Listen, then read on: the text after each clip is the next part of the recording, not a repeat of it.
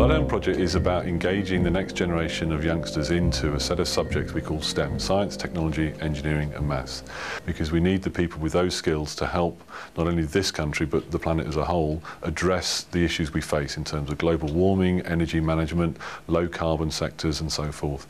So it's trying to use the challenge of building a car to raise the world land speed record to 1,000 miles an hour to inspire the youngsters to come and work in these areas. There are over 2,000 schools signed up to the Bloodhound project. The evidence already in the first year for the project as a whole is that there has been an increase in the number of children at schools and colleges engaging with STEM subjects. You understand how the world works through engineering. Engineering is all around you. Everything has been engineered to work.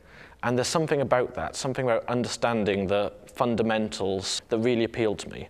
I'm really, really enthusiastic to be involved in what is cutting-edge technology.